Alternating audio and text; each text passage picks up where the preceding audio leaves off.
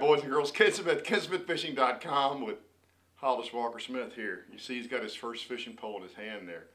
We are so pleased to announce that after doing the mom's video, Hollis got reached out to. So the nice folks at MEPS, you see he's got his jersey on there. Uh-oh, you dropped your rod. The nice folks at MEPS reached out and gave Hollis his first official sponsorship deal. Check it out. It's amazing. They sent him this great pack. We've got lots of little MEPS spinners. We got feathers on them. Look, this one's got a fish. Look, it's got a fish on it. We got fish. We got a catalog so we can order what we need. So Hollis Walker Smith, yeah baby, first official sponsorship deal. The youngest ever, he'll be 6 months old tomorrow. The youngest ever, I think, professional fishing deal anybody's ever gotten. And he says he's so excited. Hey guys, the baby magically disappeared for a second because I want to talk about something that I didn't know. So the whole MEPS spinner thing came out of the Rooster Tail video, and I was having a conversation with the national sales manager for them based upon this video, and he said, you realize that there's a big difference between what you were throwing and what MEPS is, and I said, no. So this is really interesting to me. I didn't know any of this. So the MEPS baits are made in, they're all put together in Wisconsin, made here, put together here in America. It's a German wire, stainless steel wire that makes the bait, the main part of the bait. There's 3 machined brass parts in every bait. It's a really high quality hook. They're designed so that no matter how fast you pull them, they won't collapse. They continue to spin. And all the feathers on them are all natural. They're either squirrel or bucktail, so there's no artificial material in any of the tails on them. So I was actually impressed having found out about that, because as he and I were talking about, I'm not sure this doesn't, on those really tough days, just based on the little bit I've done this, doesn't become something I don't fall back on when I really need a keeper. And that's probably not going to happen on Rayburn or Toledo, but some of the other East Texas lakes, when it really gets tough, super high pressure, this may be something I go to. So I just thought that was interesting, that there is a significant quality difference between MEPS and kind of everything else you might buy on the lure aisle at your local wherever. By the way, I'm going to put up a link to a couple of these things, so if you guys want to pick a few up, you'll be able to pick them up in the link below. So there you go, back to the video, or I guess we're still on the video, but back to the other part. Okay, so I do have a video for you guys this week. By the way, don't forget Bass Champs on Belton this weekend. If you're in Central Texas, make sure if you're in a Skeeter that you go and pay your real money fee to Skeeter, because there's a whole bunch of money. There's over $9,000 of extra money available in that tournament. That's right, Hollis said don't forget. So I had an opportunity. I was on the north end of Rayburn the other day, and I happened to bump into a game warden. Warden James Barge, who actually is from the Zavala area, or lives in the Zavala area, and we had a great visit. I had a lot of questions for him, so I've got about 10 or 15 minutes of this interview. Unfortunately, I recorded it in 3 parts, and the last part, my mic somehow got very slightly unhooked, and the audio is scrambled. So we didn't get to talk about the life jacket deal, but I've already reached out to him. He's a super nice guy. He said he's glad to re-record the end of this video talking about life jackets, but I thought what I might also do, as we've done in the past with you guys, is I would just throw it out there for you, and if you have questions you'd like to ask a Texas game warden specific to fishing, I don't want to get into hunting because I'm not that big a hunter, but give me a comment below or shoot me an email at kensmithfishing@outlook.com. You guys know how to reach me right there. Shoot me a message, what you want me to ask the warden, and I will ask him on camera. So we'll get back down there in the next few weeks, and we're going to reconnect and film the rest of the end of this, talking specifically about those inflatable life jackets and a couple of other things. But I hope you enjoy this. I really, really appreciate him taking about 15 minutes out of his day to visit with me. Actually, maybe a little longer than that. We kind of talked about a bunch of fun stuff. So here we go. Let's meet Warden James Barge and say again, and talk a little bit about fishing. Thanks, guys. All right. Hey guys, so Officer, how do y'all Warden, game warden. Warden James Barge pulled up on me, and we got to talking about some stuff today. So one of the things, there's a new law from 2019, and it's about kill switches. So talk about that. Well, anybody that's operating a vessel at a speed greater than headway speed, greater than idle speed, if they're in a boat less than 26 feet in length, has got to have a kill switch lanyard on, attached to the motor to kill it if you fall out of the boat, or one of the wireless devices that we have that provides the same function. If that boat motor came with that from the factory, then it's got to be used. So that's a finable, or that you can write them a ticket, and Absolutely. Probably should, because they ought to have it on. Absolutely. I mean, the kill switch is there for a good reason. We've had officers, it's been mandatory that Texas game wardens for them to wear their kill switches for quite some time. No kidding. And so it's in your rules that you have to wear it. We're ahead of the curve. Sure. We've been wearing it before it was a law. Yeah. And the reason that we wear it is because we believe it saves lives. Sure. Yeah, and off camera, we talked about the fact you've had to notify people that you've recovered their family member. Absolutely, and that's one of the downsides of this job, is having to go and see a grieving family and let them know that their loved one is not going to be coming home. Yeah, awful. So we talked a little bit about different types of life jackets. Now you said if somebody has one of these on and it's blown up and they've just stuffed it back in there, yeah, that's no longer a legal life jacket? Not until you service it. You have to replace the CO2 cartridge. The CO2 cartridge and whatever it is that makes that thing trigger. Some of them have the little round wafer in them that dissolves when it gets wet. Right. Yep. And it lets that needle spear that CO2 cartridge to inflate it.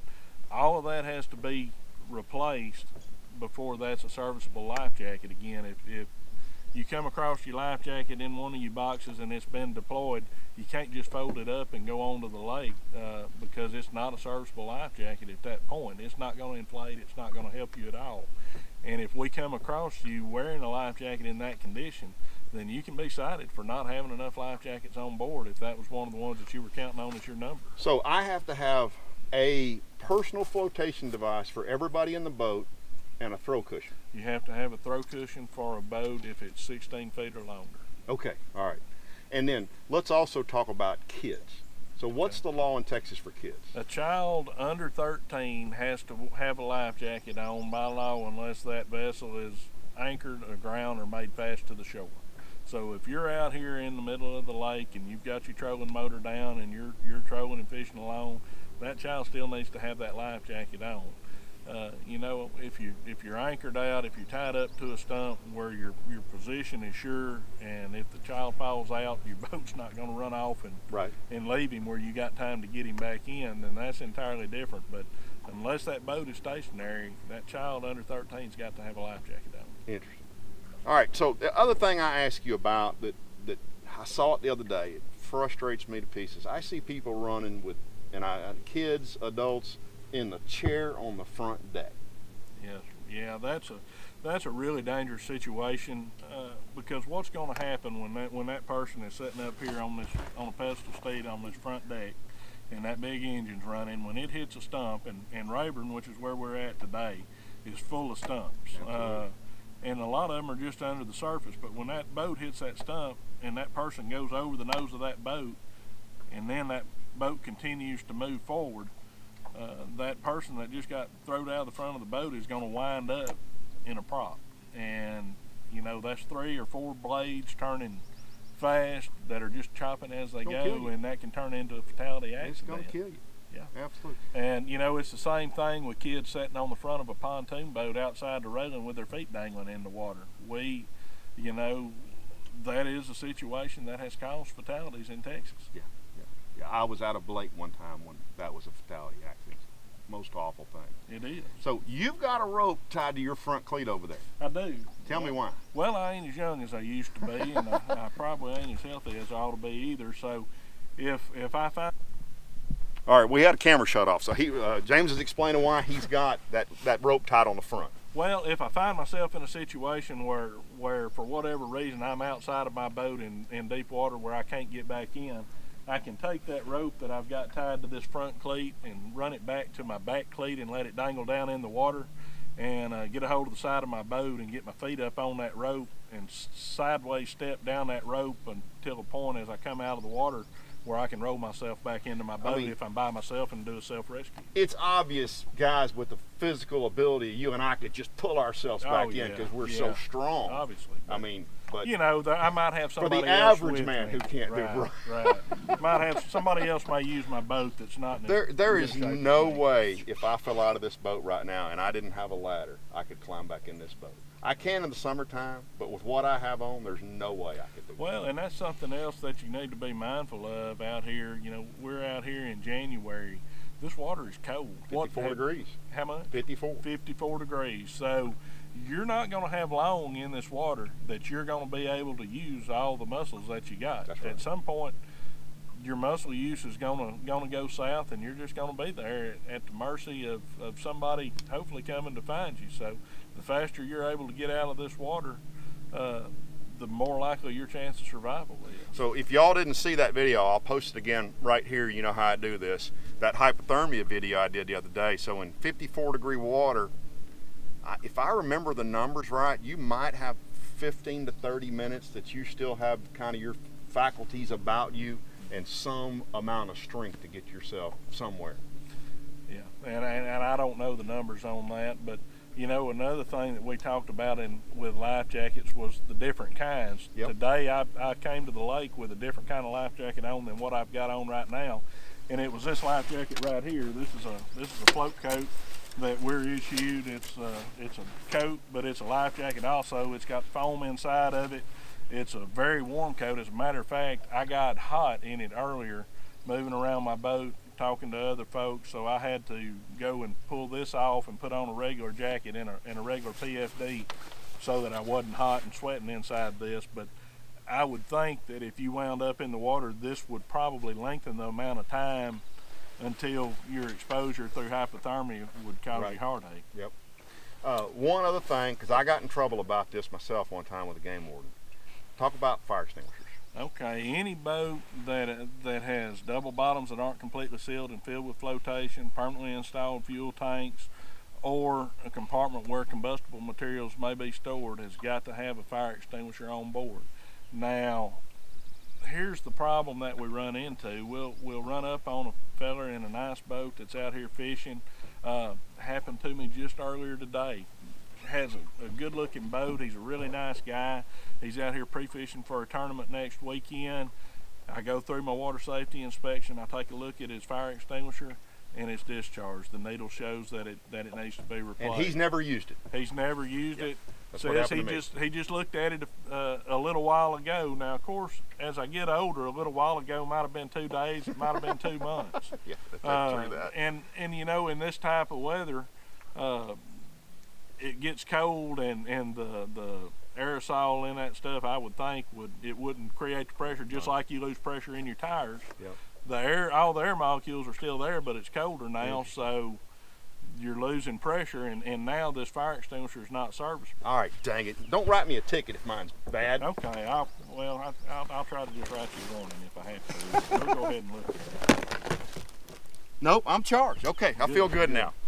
You kind of got me worried thinking about that. And another thing, you need to know how to check the fire extinguisher that you have in your boat. You know, there are a couple of different mechanisms that fire extinguisher manufacturers use to show that fire extinguisher is charged. Obviously, the easiest one is a gauge. Yes, what that one? That's either pointing in the green or in the red, so it's either good or it's not. Another one is you'll have a little horseshoe looking thing up on top of it under the button that you mash to discharge it. The way we'll check that is, first you got to make sure that little keeper is under there. Then you mash the button down till it sets down on top of that and you let it go, and if it pops back up, it's good. If it don't, then you have to replace it. And then a third type that I see out here a lot, it's got a little green pin that sticks out the front of it, and you push that green pin in, and if it comes back out, then it's good. If you push it in there and it stays, or if you pull it out and it's disappeared up in there, then that fire extinguisher is not serviceable and it's going to have to be replaced. So I will share with y'all, I have had a boat catch on fire. I was changing batteries out. I mashed an inline fuse. During the day it got hot. set the boat on fire. That ain't good. It is not good because there ain't nowhere to go. No, especially this time of the year. Oh, that's man. why I stress fire extinguishers, because you either got two choices when your boat's on fire. You can try to put it out, or you can get in the water. Well, and this time getting in the water ain't your best option. And it was this far from 40 gallons of fuel. Yeah, that ain't good either. So don't just make sure your fire extinguisher is charged. Know where it is. Absolutely. I get a lot older out here sometimes sitting waiting on somebody to find their fire extinguisher. I know mine. You saw I opened it up and looked right at it. I know where my fire extinguisher is, and I know where it is because I've had to use it. Absolutely. And you know, things, unfortunately, as people, a lot of times things aren't important to us until they're important to us. Right. That's right. Got a boat running by. Yeah, hey, if he knew what this looked like when there was about 3 foot less water in this lake, he probably wouldn't be going. I run this stuff and I just run it fuckers up.